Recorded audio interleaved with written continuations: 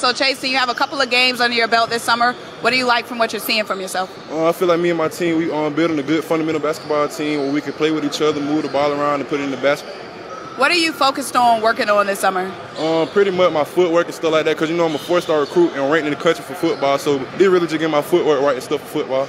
So could you see yourself playing both sports in college? You was looking good out there. Yeah, if I get a dual scholarship, I definitely see myself playing both sports in college.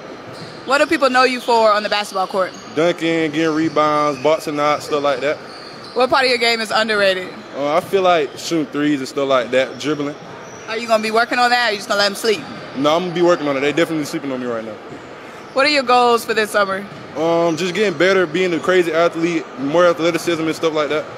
What do you like about playing for the maconmavs? I'm getting a good bond with my brothers. I know them from around the county and stuff like that. Just, building good family time with each other and taking it in as we graduate and stuff like that.